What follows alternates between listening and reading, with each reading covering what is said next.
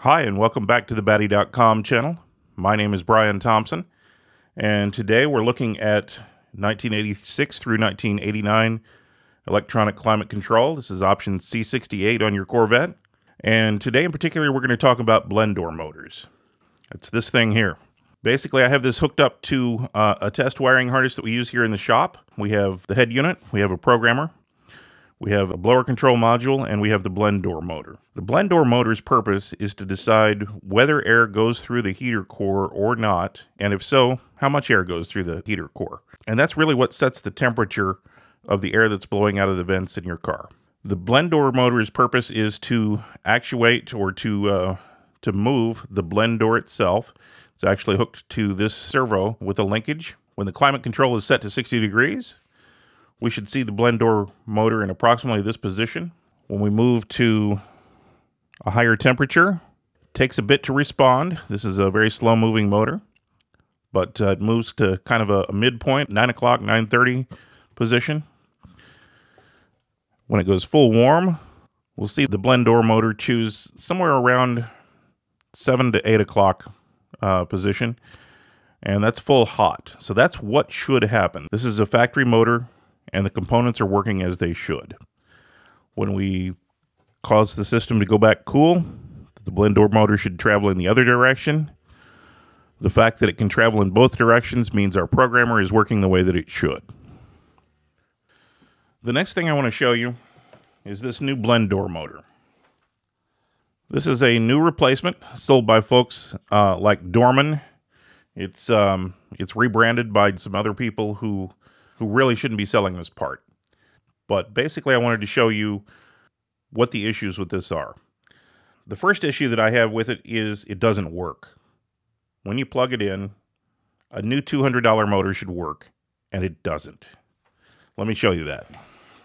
As we saw, the working blend door motor would have had the actuator in this position.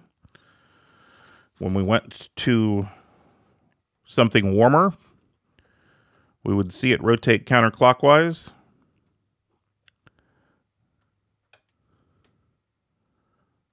And the reality is, it just does nothing. We've done some measurements of the two motors, and it appears that it has a potentiometer, which is not the same value as the one in the working motor. The feedback wiper arm of the potentiometer is not connected in any way, does not reflect in any way the position of this arm, and the motor wires are backwards. So when the programmer commands the unit to move in the cold direction, it moves in the hot direction, and vice versa. And unfortunately, that causes a runaway situation, so that when it gets to one of those extremes, I believe it's breaking the potentiometer. It's breaking the wiper arm from the potentiometer. Unfortunately, this is a sealed unit. There are some plastic tabs here, but I've tried to open these in the past, and it's either glued or welded from the factory, and they don't open the way that the factory motors do. So I'm not able to get inside and see if the electronics are the same, to see, what's actually happening here. I really don't know if this is something designed to work with another car that somebody's rebranding for Corvettes improperly, or if this is something that somebody has designed and it's just really terrible execution. But basically, I just wanted you to see it doesn't work. Now, the second thing I want to show you is what would happen if we actually did drive the motor. This is a brand new motor. This came out of a box today. I want to show you what happens when we hook up power manually to this motor. We're gonna manually drive the motor.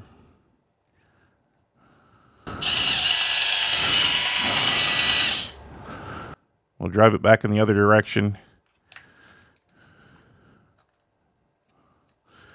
If you listen closely,